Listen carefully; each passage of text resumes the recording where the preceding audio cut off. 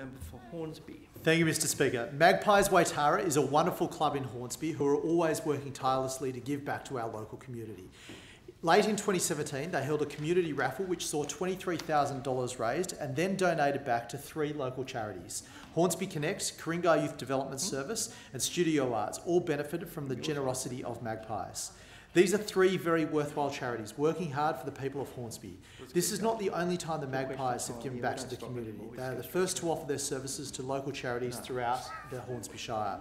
I'd like to pay tribute to Board President, the great Brian Fulmer, Vice President Peter O'Brien, and Directors Ian Jordanson, Mike Mercer, Stephen Locasano, Philip Murray and Michelle Kelly for their dedication to our local community. The Magpies at Waitara is a great place to grab lunch, and I would encourage all members, if they're ever in Hornsby, to make sure that they drop in. Thank you to Asquith Magpies for going above and beyond to support local charities in the wonderful Hornsby Shire. I thank the